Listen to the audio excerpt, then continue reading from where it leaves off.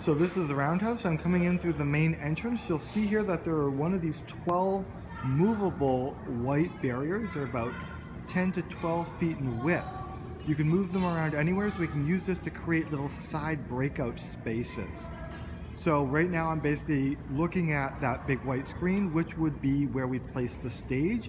On the left and the right, we would use some of these portable separators as the screens. We can also, for the lights back there, actually hang drapes. It'll take them about 40 minutes to do that, but that's part of what they can do during the setup day. Looking here in the back corner is where they have a full kitchen, so we can make use of that as we need to. And then right here, we're looking at the accessible washrooms. Basically, they think this place can hold about 280 with tables in the rounds. And it's got these little corners so we can put the breakout spaces in there. Lots of room in the back for tables and other great stuff. On the whole, I'm pretty excited. The last thing you need to see is we would open up the back doors, and this is going out into the big turnaround thing as part of the old Roundhouse.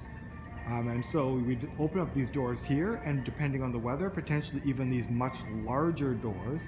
And going out here, we would put about 3 food trucks out here just outside. So we'd have the food trucks really close and people just come in to eat their meals. It's also, as you see, got a big covered area so they can also eat outside very comfortably.